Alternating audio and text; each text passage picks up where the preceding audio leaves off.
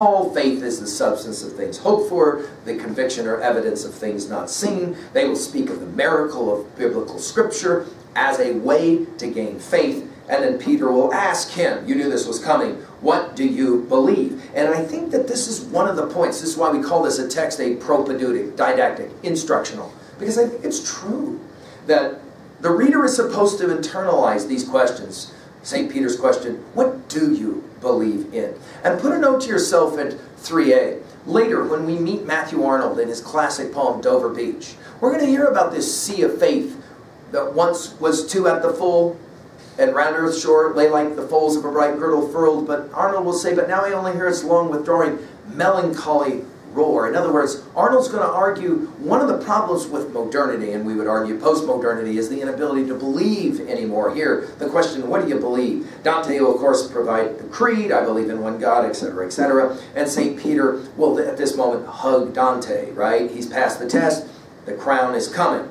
Canto 25, the eighth heaven continues. Dante will muse on being a famous poet someday and wonders if Florence will take him back when all of a sudden St. James shows up to talk about hope. That will make sense given what Dante was just thinking about. So now you got St. Peter and St. James, and the discussion will be about hope. Dante, when asked what it is, will say hope is the certain expectation of future glory vis-a-vis God's grace, right? St. John will join them as well, and they will have, he will make the observation, no, St. John will say, I don't have a body, only Christ and Mary up here have bodies in heaven. And Dante will turn to see Beatrice, and at that moment he is blinded.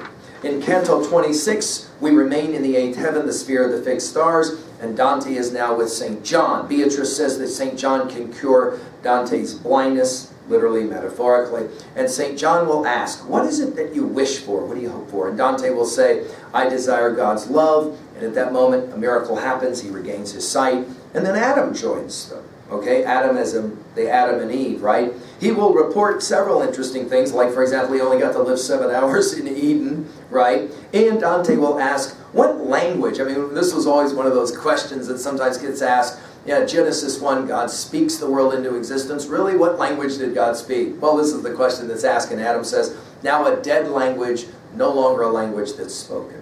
Canto 27. The eighth heaven is continued, but now we'll move into the ninth heaven, the primum mobile, or the prime mover.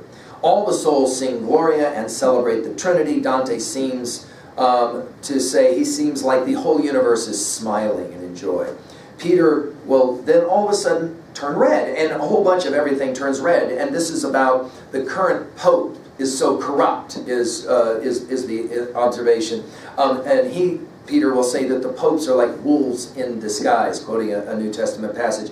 Peter will tell Dante that he will help bring the bad popes to justice. The Divine Comedy is that attempt. Now, think about the genius of this. If people come after Dante to say, how dare you, especially Pope Boniface VIII, how dare you say and do what you're saying about popes, the vicar of Christ, Dante can say, I'm only doing what St. Peter told me to do. It's brilliant. It's a brilliant construction, right?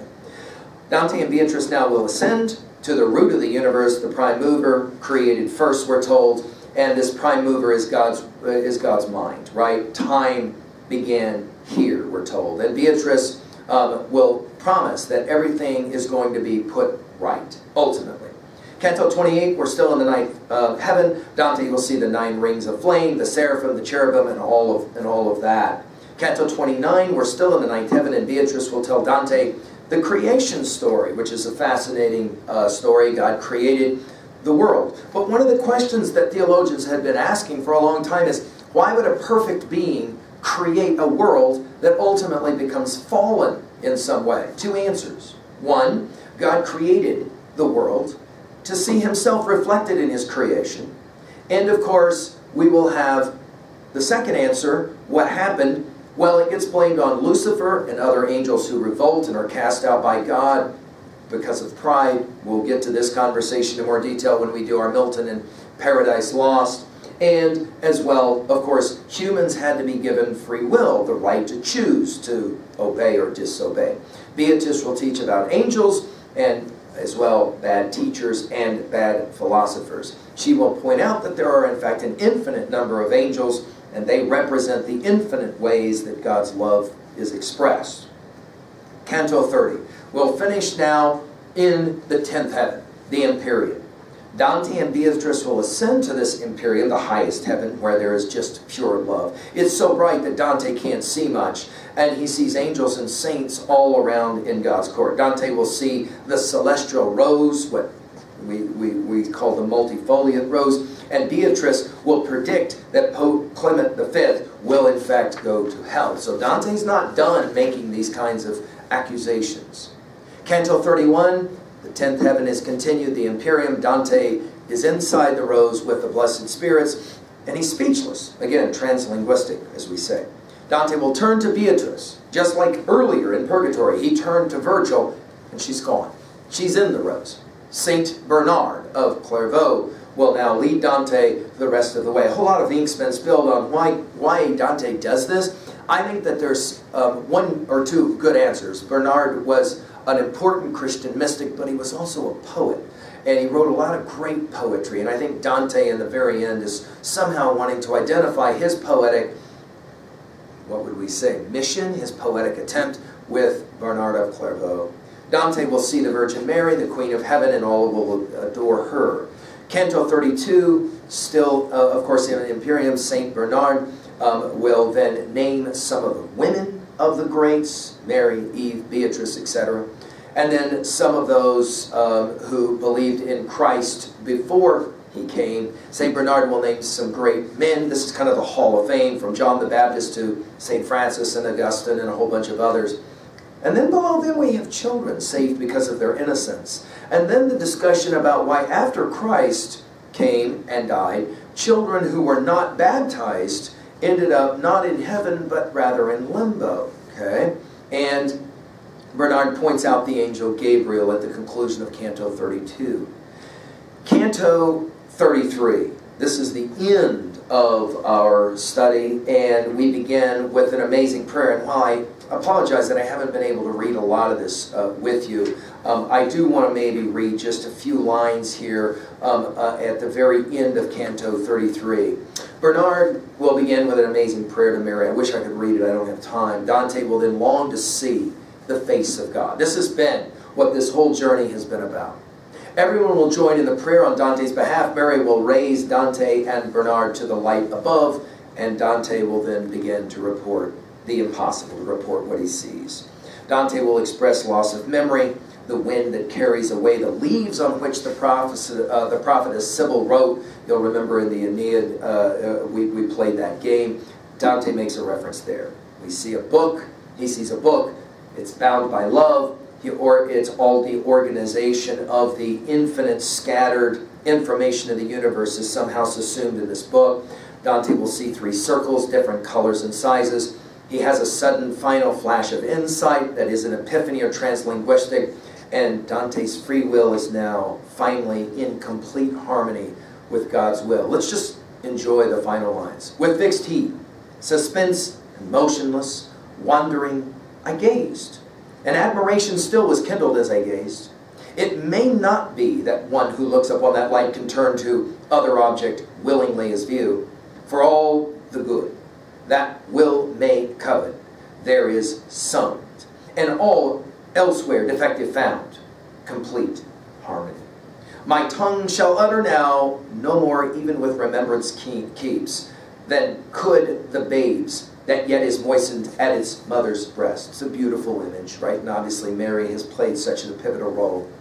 Not that the semblance of the living light was changed, that ever as at first remained, but that my vision quickened, and in that sole appearance still new miracles decried, and toiled me with the change. In that abyss of radiance, clear and lofty, seemed, methought, three orbits of triple hue, clipped in one bound, and from another one reflected seemed as rainbow is from rainbow, and the third seemed fire breathed equally from both. O speech, how feeble and how faint art thou to give conception birth! Yet this is, to what I saw, is less than little. O eternal light, soul in thyself that dwellest, and of thyself, soul understood, past, present, or to come, thou smilest on that circling which in thee seemed as reflected splendor, while I mused. For I therein methought, in its own hue beheld our image painted. Steadfastly I therefore pored upon the view, as one who versed in geometric love would fain measure the circle, the attempt to square the circle. And though pondering long and deeply, that beginning which he needs finds not, even such was I, intent to scan the novel wonder and trace out the form, how to the circle fitted, and therein how placed. But the flight was not for my wing, had not a flash darted athwart my mind, and in the spleen unfolded what it sought. Here vigor failed the towering fantasy, and yet the will rolled onward like a wheel in every motion. But the love impelled that moves the sun in heaven and all the stars. The beautiful image of the wheel at the very end, and of course the idea of love. Okay, just to finish now, really quickly with our levels of reading, the major symbols here, obviously light and music, no question, the continuation of the power of art. Another major message, obviously, here and from our very end, God's will, God's love is beyond human reason, which should, of course, lead us to the humility that is so important. One of the major motifs here is, of course, the journey, the longing for God, both the physical as well as the spiritual journey. Finally, Dante's desire to share all of this with humans through this kind of a poem and what he has learned brings us finally to ask some important key final questions. Let's come back in a few minutes and let's ask what those final questions are. What is the Divine Comedy about? Thank you.